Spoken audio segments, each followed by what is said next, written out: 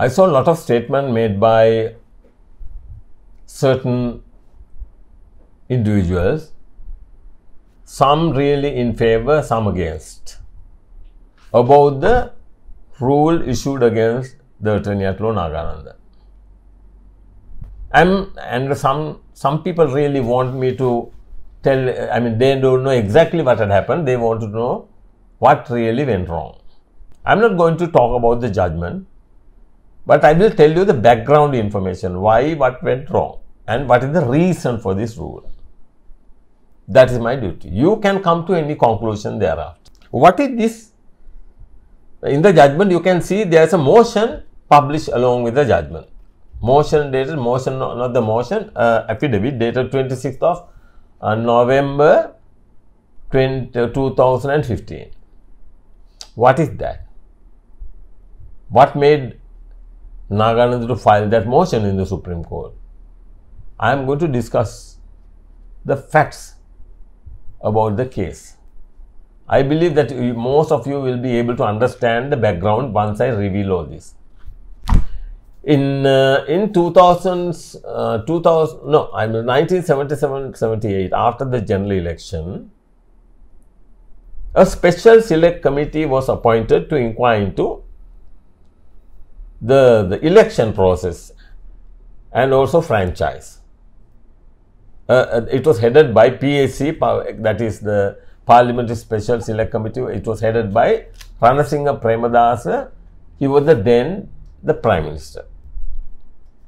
And there were about 12 members. Dinesh Gunadhana was there, then Sarath Muthuthwegama was there, then Div Gunasekara was there. There were respectable people, including Athulat Mudali. The final outcome of this Select Committee proceedings went on for about 6-8 years was the 14th Amendment of the Constitution. It was tabled first time it was produced before the Parliament on 4th of May 1988, but prior to that it was sent to the Chief Justice by J.R. Javardhana, which was already published by the government printer, but J.R. Javardhana sent something completely different, a typewritten note to the Chief Justice with a letter. And the Parliamentary Select Committee 14th Amendment approved document, Ranasinghe Premadasa very clearly says it's a verbatim of the Select Committee proceedings. 14th Amendment. In that, there was a provision which is now called 99A, Article 99A, that is to introduce a national list consisting 29 members, learned people with eminence. This is the very word used there. For them to, they don't want to come to politics, therefore the idea was to encourage such people to enter the Parliament through the national list. When this document, without publishing it in the Gazette or placed on the order paper of the Parliament, it was referred to the President by President J.R. Javardhana to the Chief Justice with a letter, and requesting the court to confirm whether that particular bill is consistent or inconsistent with the provisions of the Constitution. There are certain clauses. If there is a violation of such clauses, if it's an entrenched provision, that cannot be passed by the Parliament.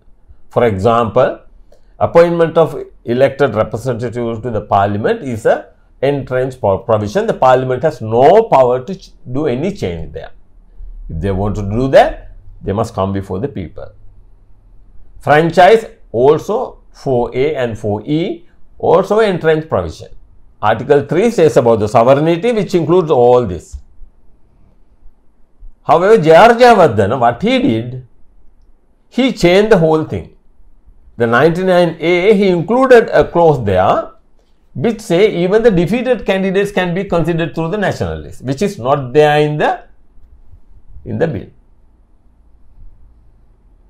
Therefore, when the bill without publish it, say, although it was a constitutional amendment, it was not published in the Gazette, in the Gazette. Therefore, 3 or 4 people, I believe, Mrs. Bandaranayaga, Dinesh Gunawardena, Nath Amrakond and Leelatunga. 4 people challenged it in the Supreme Court. They say, no, this cannot be done like this. We don't know anything about it. It is not gazetted. And we check it with the Publication Bureau and the government printer. We don't know anything about it. Therefore, this happened on 18th of April 1988. But on the same day, the Supreme Court of Sri Lanka ruled that the 99A, appointment of defeated candidates to the parliament, that particular provision does not violate the entrenched provisions. That is Article 3, sovereignty in the people. 4.1, the appointment of election of members of parliament by the people. 4E, franchise. The Supreme Court held that there is no violation of the constitution. What happened thereafter? Then on 4th of May, for the first time, this bill was placed on the order paper of the parliament. 3rd, it was placed on the order paper. 4th, the 3rd reading. At the 3rd reading, Prime Minister Ranil Singh Premadasa said, this is completely wrong. I am aware that there are 2 bills. Whereas the bill that I present to this house, there is no provision whatsoever for the defeated candidates to enter parliament. I know there is another bill which says that even the defeated candidates can enter the parliament through the national list. He said, according to the bill that I present, which was approved by the PSC Select Committee, there is no such provision. The citizens of this country, when they go to vote, they know who are the people in the nomination papers, or they know who are the people in the national list. Therefore, so they have an option to, they know very well, the people will know each party, according to the number of votes they get, they have a chance, they will have a chance to appoint certain number of people through the national list. That was the arrangement. What happened? When in the year 2015, when the national list, through national list 12 people, defeated candidates, 12 people were appointed, there was a request made to Nagananda by Reverend Madhulave Sobita. I was in England that time. Mahathyo me kavilla balan mahathyo me mokadda me wende yana aparadi. So he wanted me to look into this. He said this is a bloody fraud. So I returned to Sri Lanka and wanted to conduct an investigation as to how it happened. Because it's an entrenched provision which cannot be taken away without obtaining a mandate from the people. Please do understand. Entrenched means Parliament 225 cannot do anything. So when this investigation was undertaken, I managed to discover, I employed a man at the Supreme Court registry and found out the entire case record with the greatest difficulty. J.R. Javardhana's letter sent to the Chief Justice, then typewritten note sent to him, then Leelatunga, one Mr. Leelatunga, his affidavit, and also the judgment delivered by the Supreme Court. So I made a request to the court, asking for a certified copy of the entire case record, because I wanted to challenge all these 12-member appointment because it's absolutely illegal. Constitution says with any bill, amendment to the Constitution will not become law unless the due process as set out in Article 82 is followed.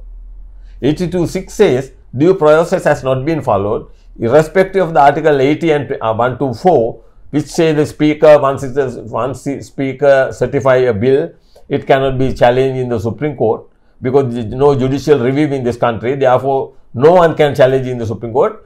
But 82.6 very clearly say if the due process has not been followed, it does not. Any bill approved or made law unlawfully, that is to amend the Constitution, will not become law. The court shall not interpret that it has been enacted lawfully. That is what the 82.6 says. Therefore, I wanted to challenge it. I asked Justice Sripavan to issue all this paperwork. It was refused. because he know the reason. I understand, you also understand why that particular document was not released.